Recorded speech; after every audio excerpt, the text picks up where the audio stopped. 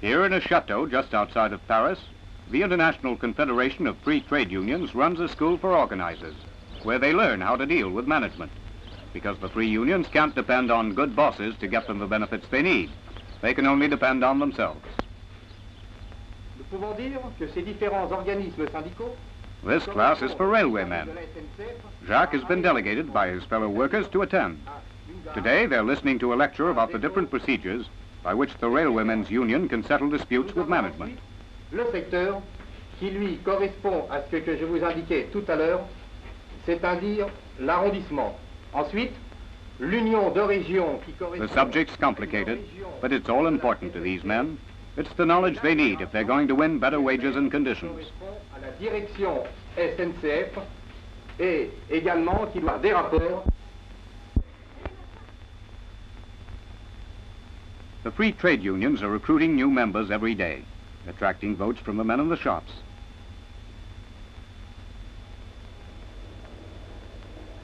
Jacques takes the new member along to the union hall to attend one of the monthly meetings of the railwomen's local. Union meetings in France are usually lively.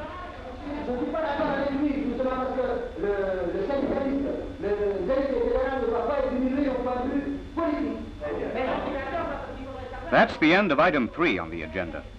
Item 4 brings up sharply a big question for the free trade unions in France. The Communist Union has asked them to join in a mass demonstration on workers' wages. It's another communist attempt to swallow up again the Democrats who broke away in 1948.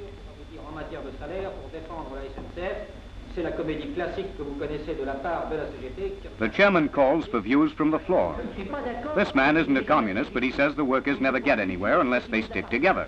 De convaincre l'ensemble des ouvriers, l'ensemble de nos camarades de travail, car ce n'est que par l'unité et par la masse que nous arriverons à avoir un résultat.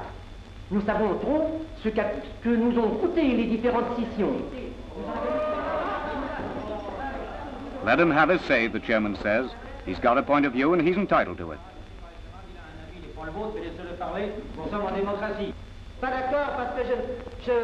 This man wants no truck with the Reds.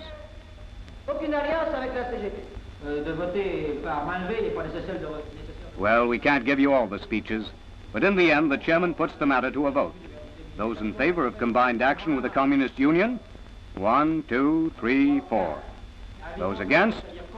Well, a big majority.